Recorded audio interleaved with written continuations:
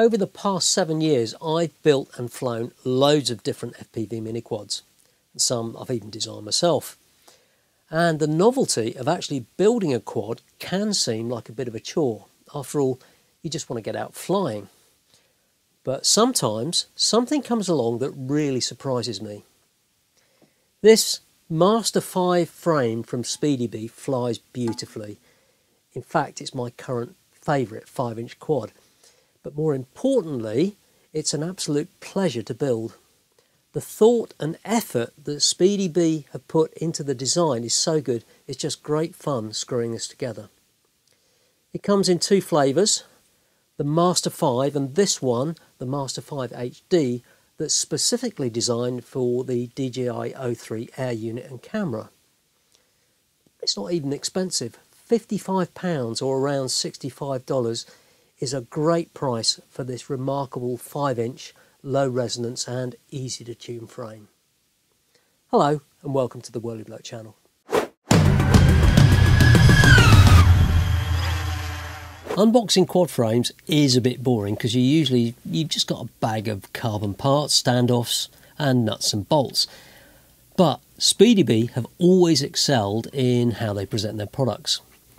Now I've had a sneak peek inside this box, so I've got a rough idea what's in store and I thought I'd show you. If it's too boring, just skip to the next chapter in the timeline. Even this box is made of a quality field cardboard, and I know that makes absolutely zero difference to how this quad flies.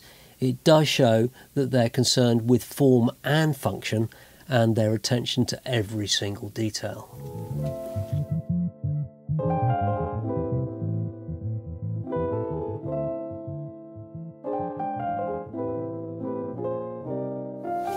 See what I mean? It's just fantastic. I haven't seen this level of packaging since the original Diatone GT200, which also had this same level of attention to detail in the boxing and the packaging. It's just fantastic. Now one of the amazing things is I'd had sort of planned that I was going to do a full build of how the frame goes together. But there's no need. I mean, this instruction leaflet just covers everything. Look at it. Everything you need to know, including how you fix the O3 unit, how you wire it, where you route the cables and so on. So I won't be doing that. Everything you need to know is in here. It's fantastic. And this frame, well, you've got this top frame plate here, with countersunk holes, and it is very nicely machined. There's no nasty carbon sort of powder that you get. The edges and they're not chamfered, they're just rounded, which is very nice. And then you've got the bottom plate here, which is in 2 parts with a couple of inserts, and there's looks to be sort of like a non-slip battery pad that goes there. And in here we have got a cable for the O3. The flight control that I'm going to be using is not going to be plug and play, so I'm going to have to solder those, so that's all good. We've got some standoffs. These have even been silk screened with SpeedyBee. And then we've got these camera plates. Now the thing about this frame, it's the HD Master frame, so that's designed for an O3 Air Unit like this. And the way the camera plates have been arranged for this is that it's got 130 degrees of view, and you get these detachable camera plates, so you can fix not just the O3 camera but also all sorts of cameras, presumably the original O2s and analog cameras if you want. And then down here we've got again a whole bunch of fully labelled hardware. Again, I haven't seen this since the original Diatone GT200. It's all very nice. Got more hardware in here, labelled up, and more hardware. Then we've got these 3D printed parts in the SpeedyBee Classic Yellow, which I really like. You can get this in grey if you want. So there's feet that go on the end of the arms. There seems to be some sort of multiple. Let me see. These are different end plates for different types of antenna, presumably for the O3 antenna as well as crossfire, and I think this has got a mounting for GPS as well, so we'll be having a look at that in a minute. And then we've got these injection molded TPU soft mounts for your flight controller. So what this means is that you've effectively got a floating mount for your flight controller. This is TPU, but it's been moulded. It's not 3D printed. It's very nice. And this will accommodate the different size flight controllers, 30 and 20mm fittings. And you get this super soft one, and you get this slightly harder one. The different grades of TPU, basically. And down here we have got, let's have a look, these are the front camera plates. Now these are CNC machined aluminium, incredibly strong. Look, you can hear that, almost like diamond cut edges on there, very nice. Got two of those, and what we got down here, some non-slip battery pads, a couple of antenna rods, tubes, sorry. Then we've got some battery straps, a couple of them. These are actually really good quality with metal buckle, fantastic. They're very good. And somewhere in here there must be some arms, here we go. Now the arrangement of this frame is sort of a slightly wider X. You won't see until I've got this together, but that's basically so you get no props in view, which is very nice. So we've got 4 of those. Oh, and the other thing I read on the box is that to replace an arm, there's basically 3 screws hold these together in some arrangement, presumably something along this, not quite sure. But to replace an arm, you've only got to remove 2 screws, which is also very good. So we've got those 4. Have we got anything else? Oh, there's those still bits in there. There's all sorts of bits and pieces in here. So that's it. All looks very good. So I've got this big pile of bits, and I'm going to use these very comprehensive instructions to screw all this together.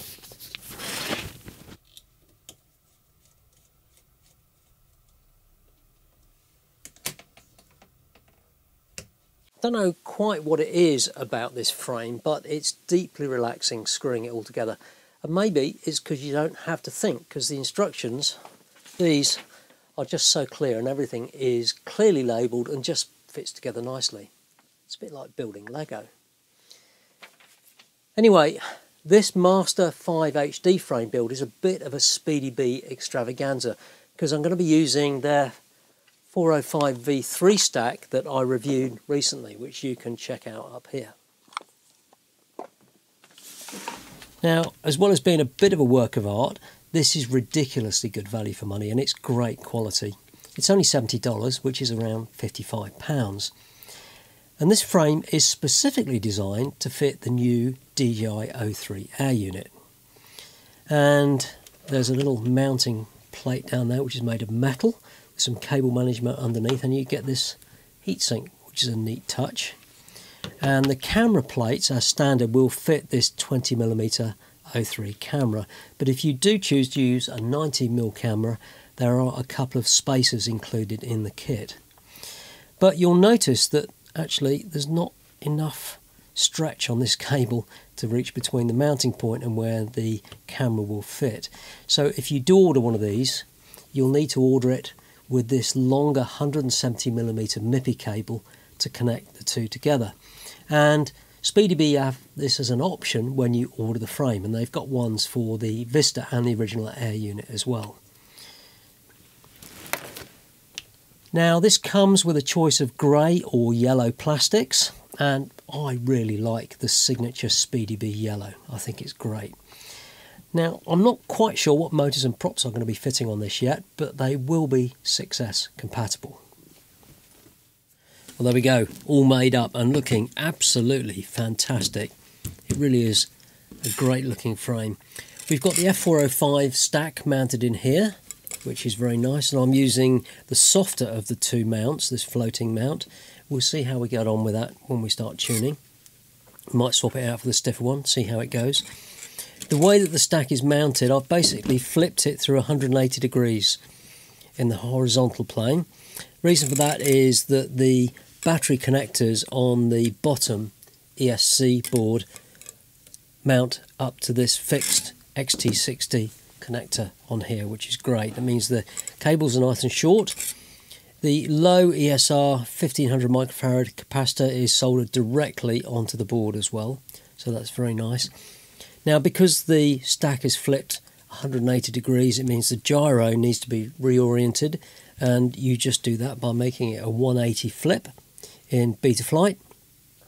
And also, the stack will have flipped through 180, so the motor order will have changed. So it's normally 1, 2, 3 and 4.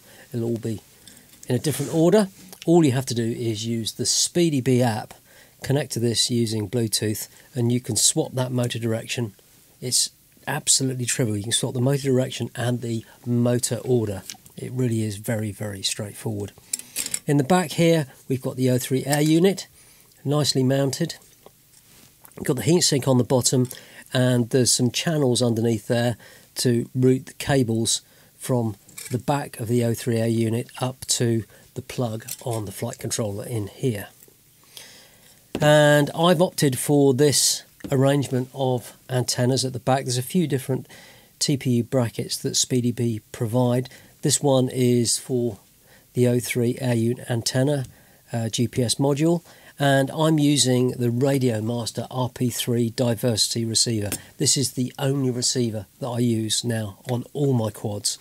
It's utterly fantastic, and you get two dipole T antennas, and I've mounted them at 90 degrees, which gives you the best chance of getting good range on this. One is horizontal and one is vertical in true diversity fashion. Remember, the null points are out here and at the top and the bottom, so it doesn't matter which orientation this quad is in, you're going to get reception, which is great. And if you drill a couple of holes in the side of this, these push in, and a little blob of hot glue inside will hold them securely in place. Up the front, you've got the O3 camera, if I could say it, and then I've mounted a ViFly drone finder in there as well, which is very nice. For the motors, I've used the Zing 2207 1855 kV. These will be running on 6S. And for the props, and these are the props I use on all my 5-inch quads, these are the HQ prop Ethics S3. I think these are called the Melon set or something like that. Anyway, this looks utterly fantastic. There's a couple of nice non-slip battery pads on the top. This arrangement for the XT60 is very good. I'd like to see this on more quads. And lastly, I think underneath we've got this nice little sort of like protector, almost like neoprene pad that you stick on to keep the frame nice and scratch free. On the ends here you've got these motor protectors. These are TPU. One thing to watch out for is the motor bolts would normally be 8mm here. If you put these TPU protectors on, you'll need 10mm bolts on the front. And remember, because you can't screw these down quite as tight, it's probably a good idea to put some thread lock on there. So I think we need to get this out and tuned and see how it flies.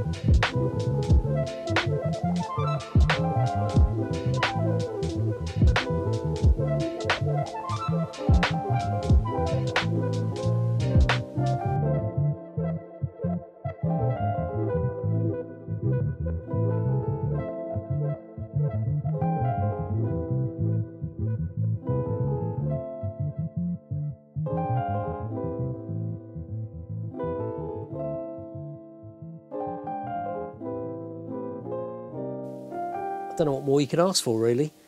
This SpeedyBee Master 5 is a really well designed frame that's low resonance, it's easy to tune, it flies beautifully, it looks great, and is a total pleasure to build.